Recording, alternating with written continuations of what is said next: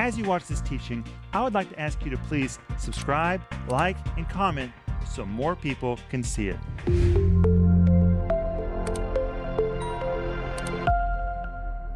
Well, it is pretty unbelievable what we do to make interesting stand-ups for you.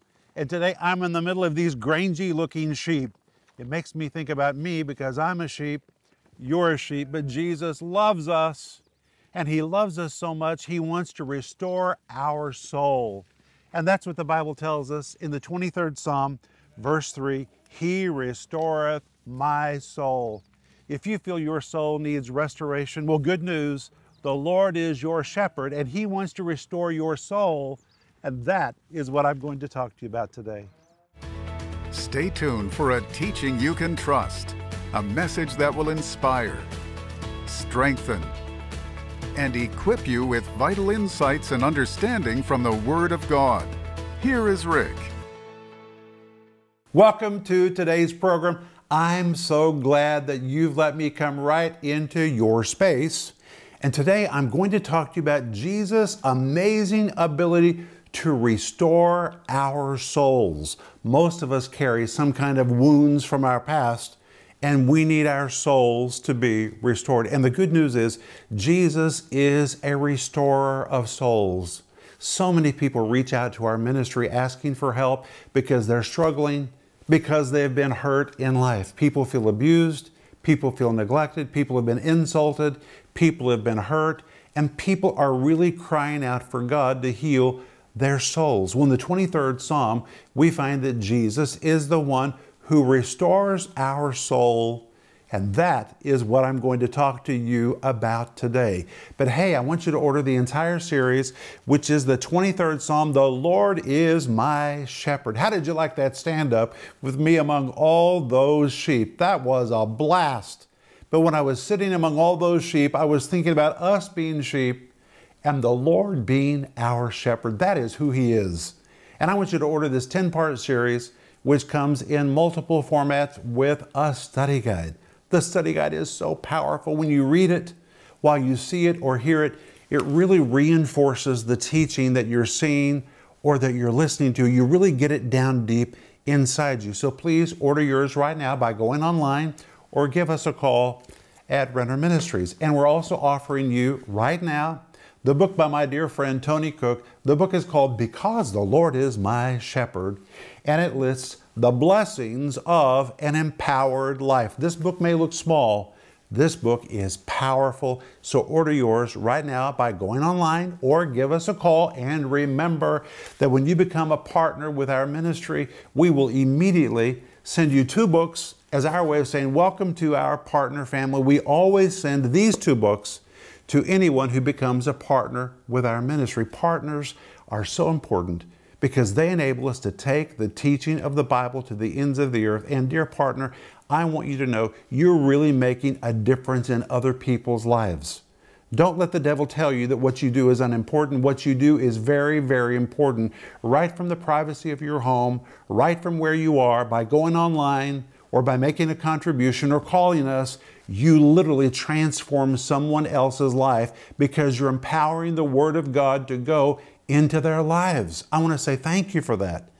And if you're not a partner, today would be a great day to become a partner with our ministry. We'll just pray for you and embrace you and send you these 2 books, Denise's book, The Gift of Forgiveness, and my book called Life in the Combat Zone, which is dedicated to our partners. And I want to remind you that from now until October 1st, at a radical discount on our website store, we're offering our new autobiography called Unlikely, Our Faith-Filled Journey to the Ends of the Earth. And there's a picture of me and Denise on Red Square.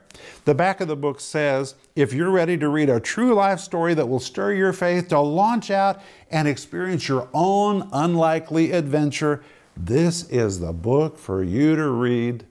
And my friend, it would be an awesome gift to give to anybody who's just getting started in life and who's dreaming about their future. God chooses unlikely people and uses them for His glory. And that's why we call the autobiography Unlikely. Order yours today. But hey, reach for your Bible. And today we are going to return to the 23rd Psalm. We always use the Bible in this program. And today we're going to begin in Psalm 23, verse 1, where David writes, "The Lord is my shepherd, I shall not want." Verse 2, "He makes me to lie down in green pastures. He leads me beside the still waters." Verse 3, "He restoreth my soul." That's what we're going to see today. But verse 23 goes on to say, "He leads me in the paths of righteousness for His name's sake." That's what we're going to see tomorrow, how He leads us. But in verse 4, it says, "Yea, though I walk through the valley of the shadow of death, I will fear no evil, for Thou art with me. Thy rod and Thy staff, they comfort me." Verse 5, "Thou preparest a table before me in the presence of mine enemies. Thou anointest my head with oil, my cup runs over." Verse 6, "Surely goodness and mercy shall follow me all the days of my life, and I will dwell in the house of the Lord forever." And in the 23rd Psalm, we find 10 promises that the great shepherd makes to all of his sheep. That's to me and that's to you. The 10 promises are: number 1, God's supernatural provision. Number 2, God's supernatural protection. Number 3, God's supernatural peace. Number 4, God's supernatural restoration. We're going to see that today. Number 5, God's supernatural guidance in our lives. Number 6, God's supernatural confidence that He gives to us. Number 7, God's supernatural loving correction. Number 8, God's supernatural prosperity. Number 9, God's supernatural anointing. And finally, number 10, God's supernatural promise. 10 promises that God makes to each one of us. But today, we're going to look at number 4, which is God's supernatural promise of restoration. Restoration. And in Psalm 23, verse 3, David writes, "He restores my soul." It brings my mind to Jeremiah chapter 30, verse 17, where the Bible says, "For I will restore health to you and heal you of your wounds, says the Lord." The Lord restores our body and the Lord restores our souls. So many times our souls carry scars from the past, but in Jeremiah 30, verse 17, it is promised, "I will restore health to you and heal you of your wounds." And that even includes the wounds that you carry in your soul. The truth is, the world can be a very tough place to live in, and people become injured and hurt as they live life. But Jesus heals and Jesus restores, because it is the nature of God to restore. But today I want to give you a testimony about a restoration project that we experienced in our life. Many, many years ago, when we lived in Riga, in the early years when we first moved to the former Soviet Union, we purchased an apartment in downtown Riga in an area that had formerly been a very prestigious area. But after 55 years of communism, the whole area had become dilapidated. The apartment that we purchased was built in 1898, and it had 13 rooms and 7 fireplaces. When it was first built, it was magnificent. But when we found the apartment, much, much later, it was in a total state of dilapidation. The ceilings were crumbling, the walls were crumbling, mold actually covered the walls, and the windows were broken out. It was just in a horrible state. Horrible. Unbelievable that anybody could even live there, but 8 families had been living in that mess. Maybe you remember the old film, Dr. Zhivago.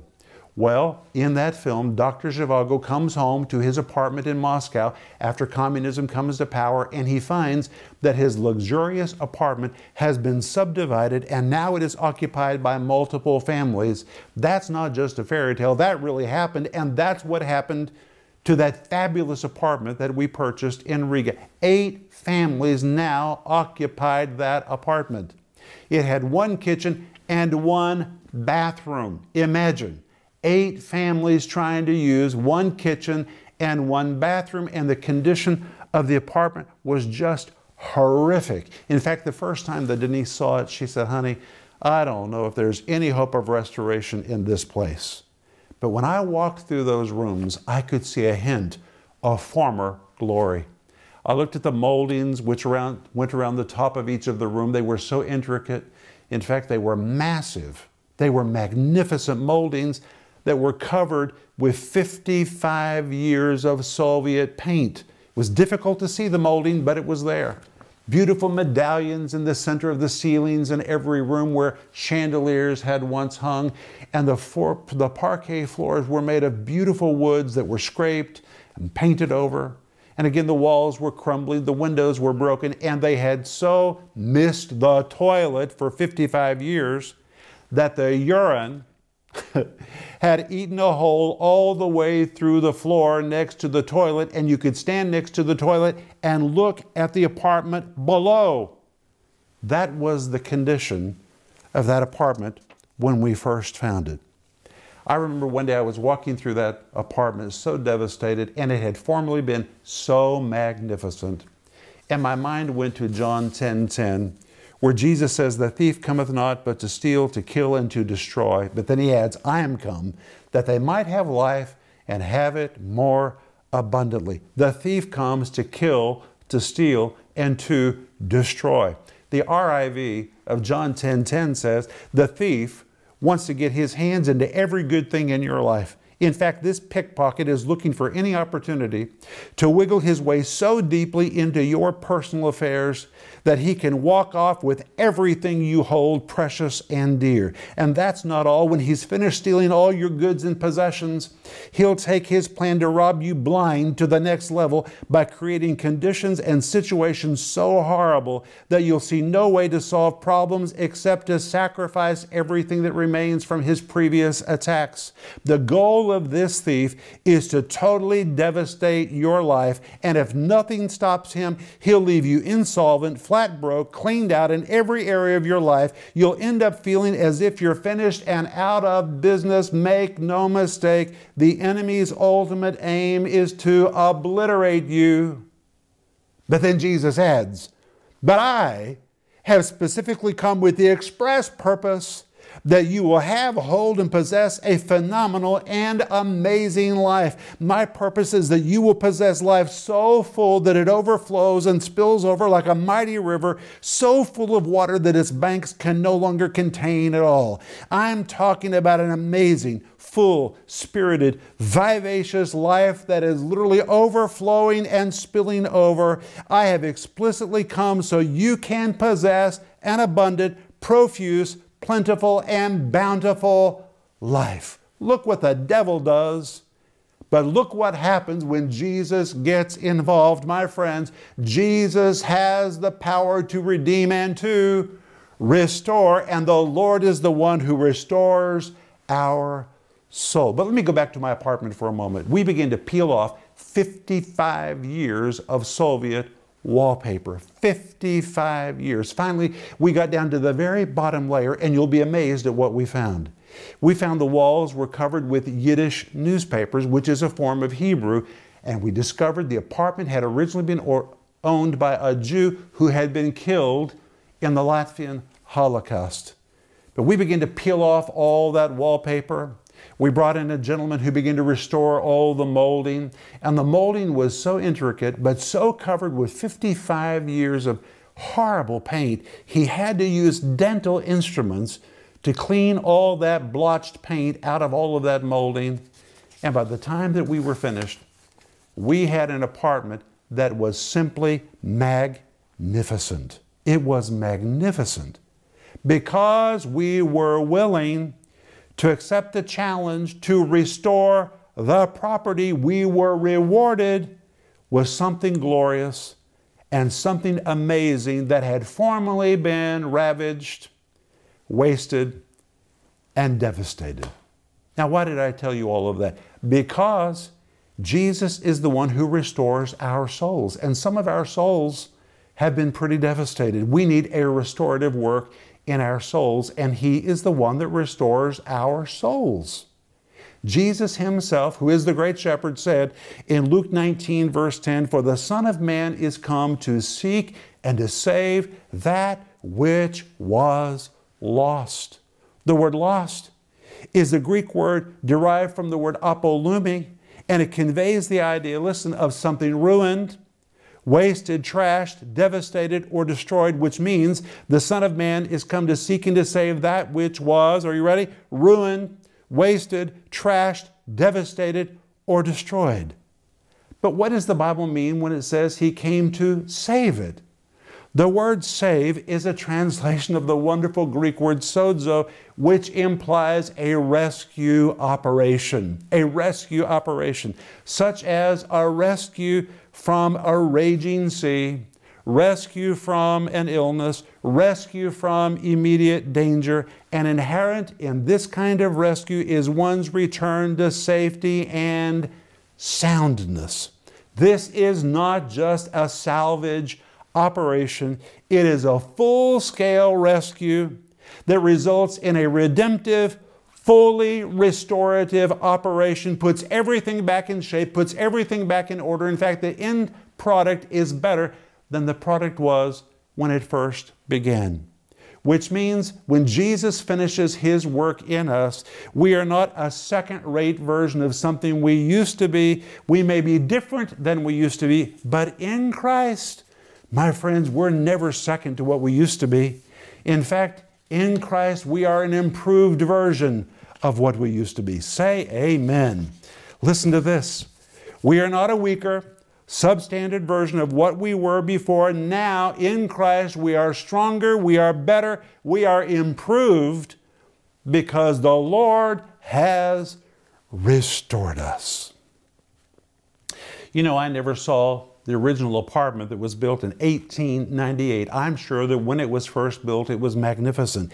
But if the owners had seen it by the time that we were finished, I think they would have said the latter glory was greater than the earlier glory, because what we did to those ceilings, to that molding, to those apartments, to those parquet floors was simply magnificent. It became a treasure because we put forth the work, the effort, and the time to restore it.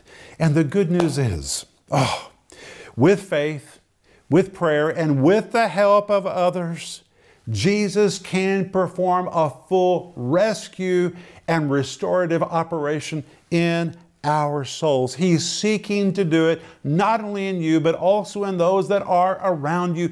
Don't give up in those that are around you, because rescue operations are Jesus' specialty. Say amen. Wow. But in Isaiah 57, verse 15, the New Living Translation says, "The high and lofty one who lives in eternity, the Holy One, says this: I live in the high and holy place with those whose spirits are contrite and humble." Listen, I restore the crushed spirit of the humble and revive the courage of those with repentant hearts. Even from God's high and lofty place, He's looking for those whom He can restore, because it is the nature of God to redeem and to restore. And Jesus Himself, who is the great shepherd, said these words in Luke chapter 4, verses 18 to 19. He said, "The Spirit of the Lord is upon me, because He has anointed me to preach the gospel to the poor. He has sent me to heal the brokenhearted, to preach deliverance to the captive, recovering of sight to the blind, and to set at liberty them that are bruised." That word broken-hearted is the Greek word suntribo, which is used technically to describe the crushing of grapes with the feet, or the smashing and grinding of bones into dust. Or it can be used to describe people who've been walked on by others, those who have been crushed by others, or those who feel they've been smashed to pieces by life or by relationships. But Jesus came to heal them. He is in the restorative business. It says He came to preach deliverance to the captives. The word deliverance, the Greek word aphiemi, describes a permanent release. Jesus wants to permanently set captives free. The word captives is a Greek word which describes those that are held in bondages and in addictions. He came to give recovering of sight to the blind. The word recovering means Jesus wants to give your sight back to you again. The word blind depicts those who are unable to see because they have been intentionally blinded by somebody else. It pictures one whose eyes have been removed so that he is blinded. This individual hasn't just lost his sight, he has no eyes to see.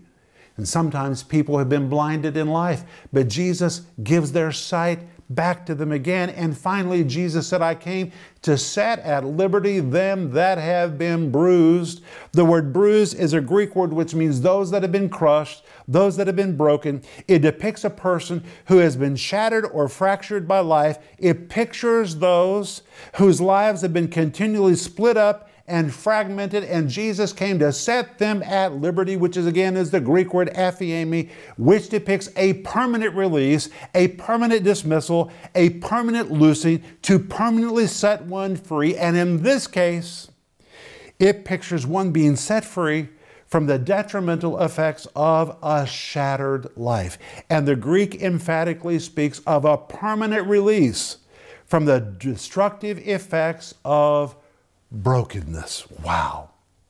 Psalm 23 verse 1 says, the Lord is my shepherd, I shall not want. Verse 2, He maketh me to lie down in green pastures and leads me beside the still waters. Verse 3, He restores my soul.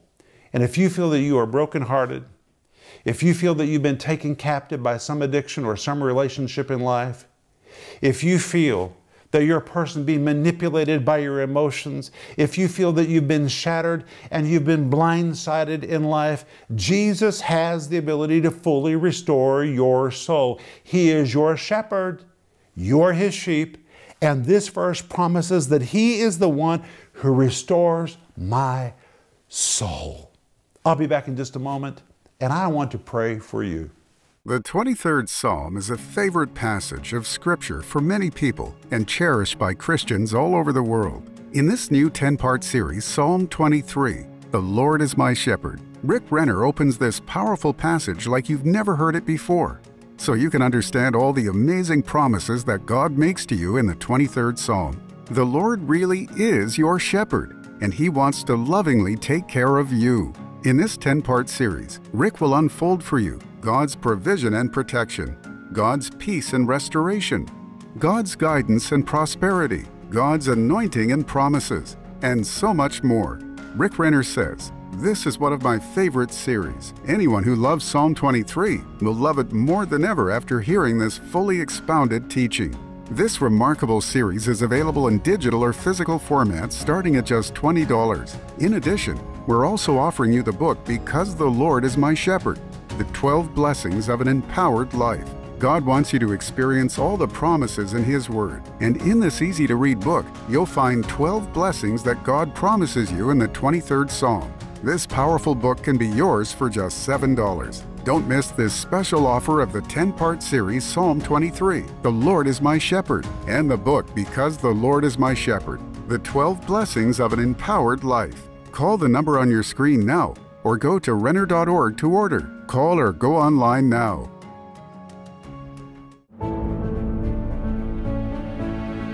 Hey friend, this is Rick Renner. I want to take just a moment to tell you about what God is doing in our ministry. We are bursting at the seams with response from people, and it's coming from all over the world, from the English-speaking world, from the Russian-speaking world. People are reaching out to us for prayer, for support, and for resources, and we need more space. It's not about buildings. It's never about buildings. Really, it's about having space so we can adequately minister to the needs of the people that are reaching out to us. And in Tulsa, we have to have a new ministry home. We've totally outgrown our current facility, and God has led us to another building. And guess what? It is fully furnished. All we have to do is purchase it and move in, and we can immediately begin to operate. Wow, that is just like something the Lord would do.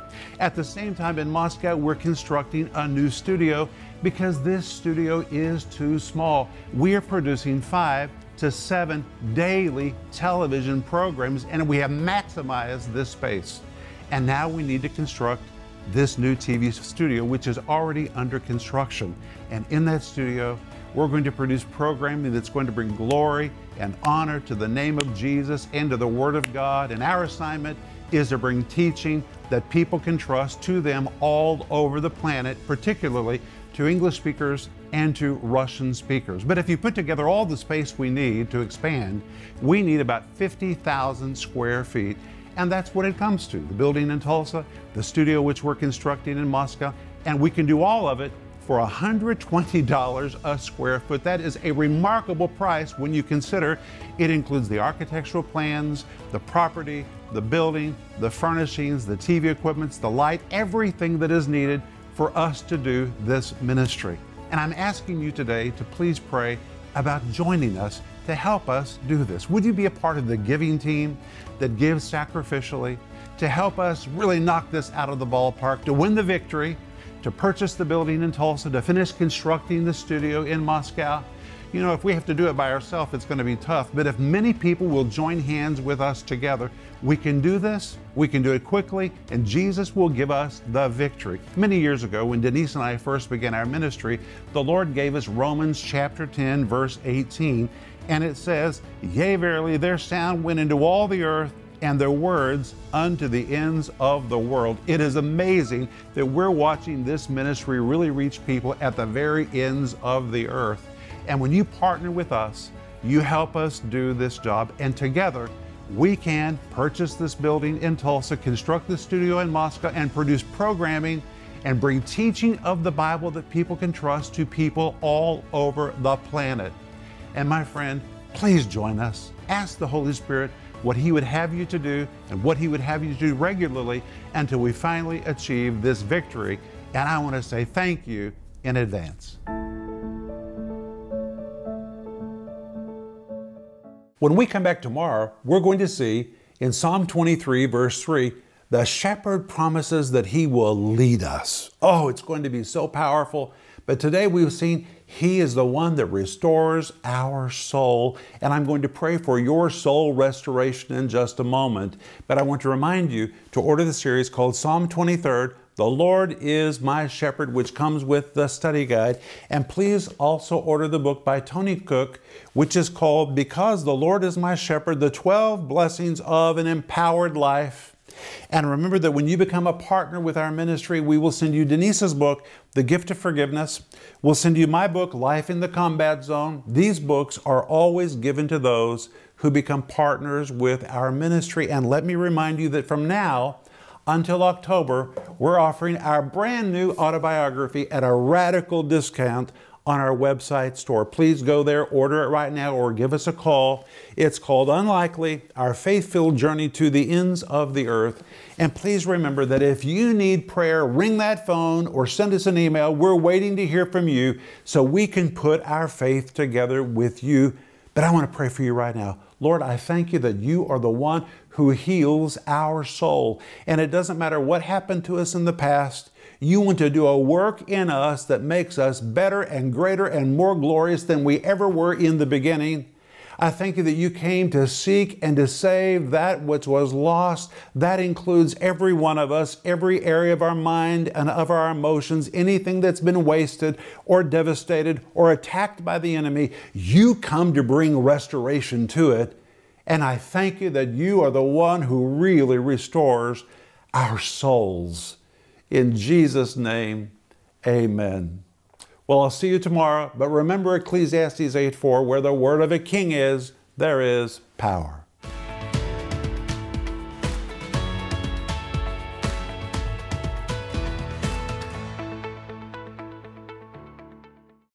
If that teaching helped you, would you please subscribe, like, and comment so more people can see it?